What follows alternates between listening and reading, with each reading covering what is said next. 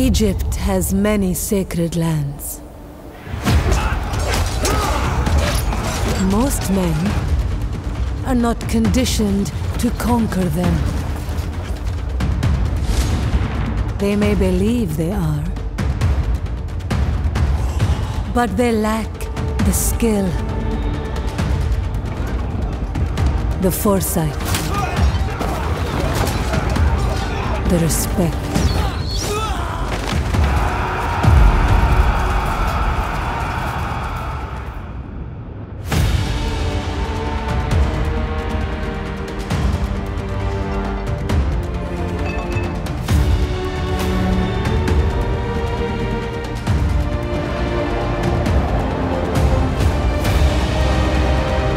Only those that understand our lands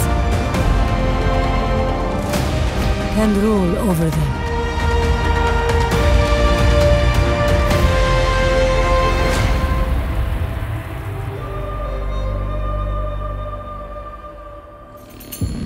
Good morning, everyone. The sun is shining, the Pharaoh's dead, and we are getting out of... The Pharaoh's dead. How dramatic. Well, we all know what happens when you have an empty throne. Civil war. And the question on everyone's lips is who will be Pharaoh next? No, checking the history books, we're in control of history now. We're showing you an early alpha build of the game, so please forgive any upside down pyramids or other visual oddities. Our journey started in Upper Egypt, which is actually south of Lower Egypt. Figured that one out. We took advantage of our close relationship with Seti and set up some early barter agreements. 500 food for 110 wood put us in a healthy position to grow our army. And grow we did, taking out and settling the provinces of Yebu through Hetem and Mez, and Kirka Oasis. We didn't just take these lands on a random whim though. Oh no. Their production of food and stone respectively was important for us to secure our large armies. But now that the Pharaoh is out of the picture, they benefit us in more ways than one. Let's head into the Pharaoh's crown window to get a rundown of the situation and officially join the war. We have 15 turns until the next Pharaoh is decided, which will increase as new factions join the war. The basis of that decision lies in how much legitimacy the contender has. As you can see, we currently have 43 legitimacy. One of our largest sources of that comes from how much sacred Egyptian land we own. When I said we didn't take this land on a random whim, here's the main reason we took it. Expanding out into the desert has gained us enough legitimacy to land us in 3rd place for the crown. Our closest rivals include Amenmez and Meneptah's remaining faction. I'm not above spoiling the race with a little blade to the ankle, if you know what I mean. I'm gonna kill off my competitors if that wasn't clear. Once we take the lead for legitimacy, we'll claim our place as Pharaoh, and using that power, take Meneptah, our rightful land to rule from, also known as Memphis. So, on turn 22, we were just attacked by one of the last remaining armies of Kirka. They thought they could take back Kirka Oasis, but Tausret was close enough by to interrupt their siege. Now, I love Kirka Oasis. It's my favourite oasis, but I'd rather not have to keep bringing Tausret back over to defend it. So before we leave, I'm going to stop by the settlement's garrison camp. By swapping in some of our units, we can have a backup army with reduced upkeep lying in wait nearby, just in case the settlement needs it. We have a couple of these camps dotted around our most vulnerable settlements, with units positioned to lend a helping hand if needed. We'll then recruit some more units to keep Tausret's army strong. We've got a nice balance going of ranged and melee to back up our chariots. Probably best to upgrade some of our food-producing buildings as well to feed the new men. As the leader who has declared themselves a pretender for the throne, we have access to a selection of crowns, each with bonuses to our faction. The Nemez crown offers us minus 10% replenishment, but plus 10 production of all resources, which we are in need of at the moment. Among Tausret's ancillaries, we can equip our new crown. Looking snazzy, Tausret. No matter how fun sliding down a sand dune is, transversing directly across the desert plains is never an easy feat. So for now, we'll stick to the roads. This road leads directly to our next target. Excellent. Let's take the army out they've garrisoned at their outpost to make sieging the main settlement an easier task. Dungle Oasis does not lie on sacred Egyptian lands.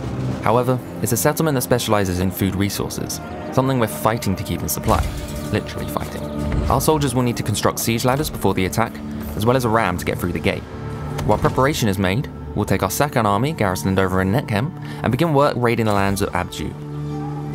Abju are another competitor for the crown, so naturally we're at war. Not only that, but they stand between us and Minifer.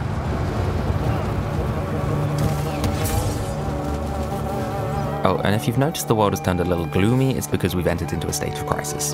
Don't look at me, I've been looking after our lands. I don't know what's going on over in Canaan. Well, let's hope that the gods are with us today. And if we head into the local deities panel, we can see their friendly faces. Before we continue in our campaign, we really should show them a little bit of attention, in the hopes that they'll bless us with some of their good fortune. Don't just pick your god and hoot that's the coolest though. We all know we'd pick Anubis. Instead, take a look at what bonuses they can offer you. Each god offers 3 tiers of worship, which we can build up through building shrines, praying to them, and devoting generals to their name. We're currently worshipping Isis, but Osiris offers 10% replenishment from prayer, a useful bonus post-battle. Plus, if we take Abju's capital, we'll have the cult center for Osiris. Taking that would seriously increase our favor. Whether it's divine intervention or placebo of belief, doesn't matter, works for me. Our siege equipment is ready, so let's head into battle. Necessary. Engage the enemy. At the beginning of battle, we're shown the current and predicted weather conditions. Tausret is not one to fly into battle without a bit of thought and consideration. Sweltering heat will just tire our men out before they can even reach the walls. We'll wait out this weather for something a little more tactical to us. The sandstorm will once again help us here as we approach the walls, by reducing the enemy archers and towers' accuracy.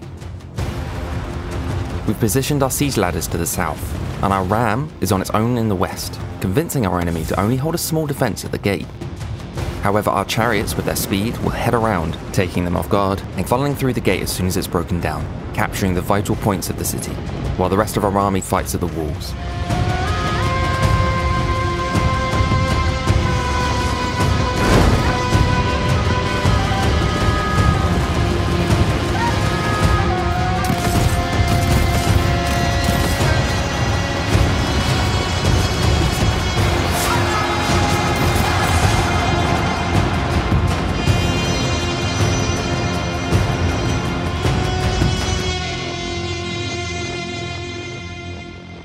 Back in the campaign, we've specced into decrees focusing on resources so far. However, I plan on recruiting some more chariot units, so let's steer our research in that direction.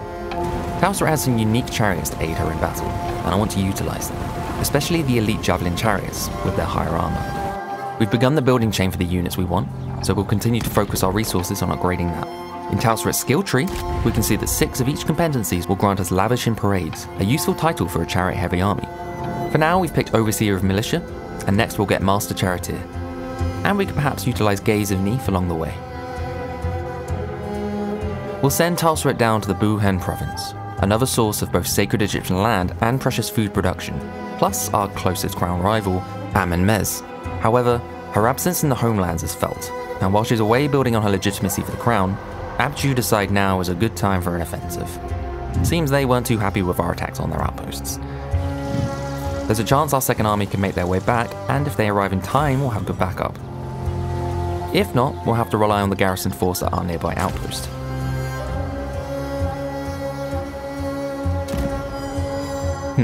Our second army were not able to reach Meccan in time, so our garrison must prove themselves. Our reinforcing outpost will arrive straight away from the southeast. It should give us a nice rear attack if we can hold the outer areas.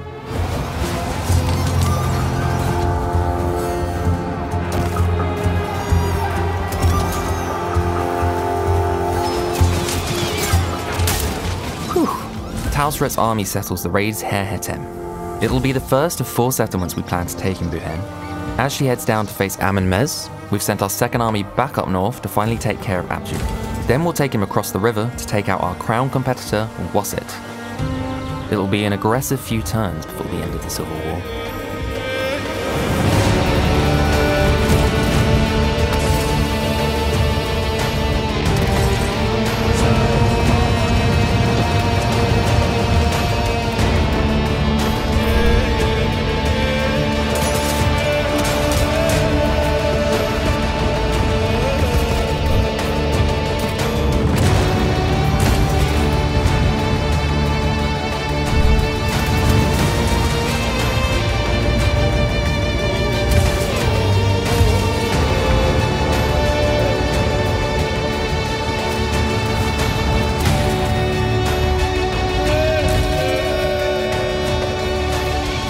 Fun fact, Wasset has a more commonly known name: Thebes.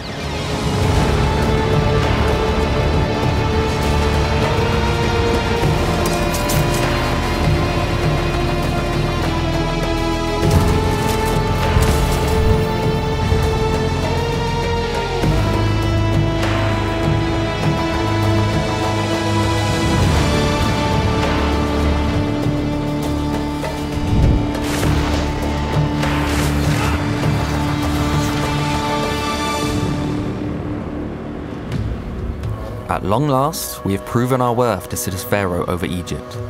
But a crown isn't enough for Tausret. She wants the throne. Meneptah sits in the north, just beyond our husband Seti, who we've built good relations with. To get there, we need to take out Meneptah's remaining faction. Abju and Amenmez were taken care of, but while Meneptah's remaining faction is dwarfed by our power, they still pose a threat, and a second civil war could be just around the corner. Let's move my pieces around a bit. Utilizing our biggest natural asset, the River Nile, we can transverse across Egypt in a much more efficient manner. Tausret can head up north to connect with our second general in our approach on Meneptah. We should also set up some new trade deals to keep our resources flowing. We can find out what resources are in more demand and set up our barter agreements accordingly. And finally this turn, we'll want to revisit the gods. We've been doing an awful lot of praying, as well as constructing shrines at our outposts. Opening the local deities panel, we can see we've reached tier 2, which enables us to devote our general to Osiris. Looking at Ra's bonuses, it would have been nice to get a charge bonus for our chariots. No, I can't be tempted. I'll stick to Osiris. Besides, through the preparation against reprisal decree, we can unlock another slot for worship, get 2 gods on the go. Perhaps for now we'll devote our second general and save Tausret for Ra a little later down the line. En route, we'll stop by our chariot workshops to pick up some new wheels. The elite javelin chariots are ours to recruit. Their higher charge bonus will be very useful for flanking. We've also unlocked the upper Egyptian Kopesh warriors, who are immune to flanking. There's one remaining army of Wasat, and as we move up the river, Tausret can thank our second general for his hard work by helping to take them out, ending their story once and for all. This gives us a good chance to try out our elite javelin chariots. We'll take our other chariots around to distract the enemy ranged units, while our elites tease the infantry units. I might hold the rest of my army back a little bit to play with them. Yeah, they ain't reaching me. Chariots are just perfect for skirmish mode.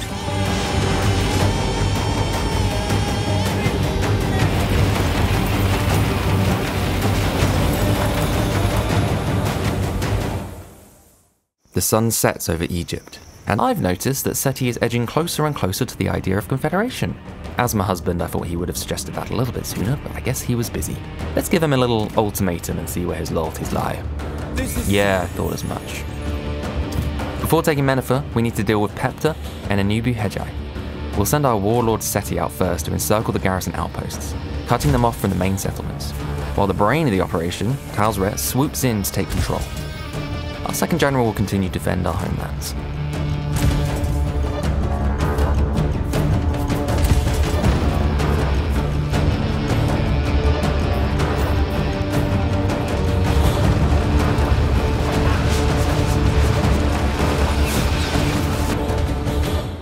Meneptah's remaining faction stands defiant in the capital, our last threat to the claim of the crown. Tausret has begun the attack with 2 siege towers and wall sapping. We've got another few turns to wait for that to complete. Once it has, our forces will have knocked a hole through their defences. I plan to utilise it for my chariots to get in faster. Let us prove our legitimacy. We've set our siege towers to arrive at 2 different areas of the western wall, to spread out the enemy forces. In front of them will be our spearmen in a spear wall formation, protecting themselves and the ladder units from arrows. Our wall sapping has created a gap on the southwest corner, which will send our elite chariots through. I want some infantry to head in first though to defend them from any surprises, as a chariot backed into a corner is useless. We'll utilise our Kopesh warriors as they are immune to flanking.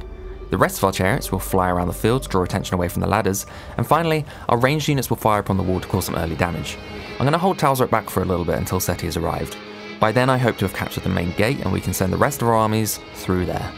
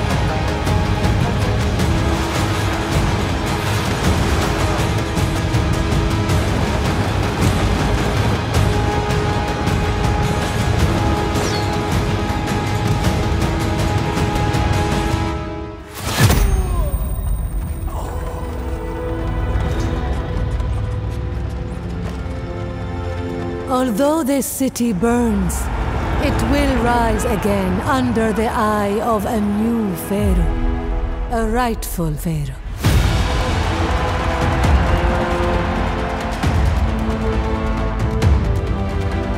Egypt will no longer be led by short-sighted locusts, determined only to chase satiation, but instead, with the patience of the deserts, shaping Egypt with purpose, wisdom, and conviction.